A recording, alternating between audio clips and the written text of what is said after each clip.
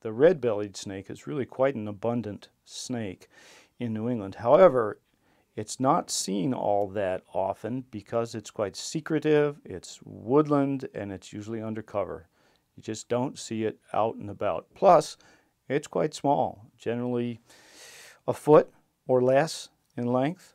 The red-bellied snake is usually found in woodlands or small woodland openings. And were I to try to find one, I would look along the edge of the woods, or perhaps on a power line, or perhaps on an old log landing that had lots of bark and wood around, which that snake could hide under.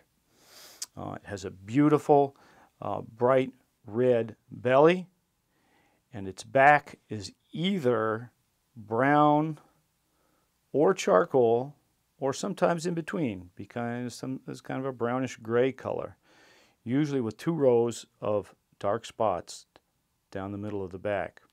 The red-bellied snake also has 3 light spots around the neck, so one in the center just behind the head and one on either side. And sometimes this can be confused for a ring around the neck, though if you look at it carefully, it's really 3 spots, even if they're connected.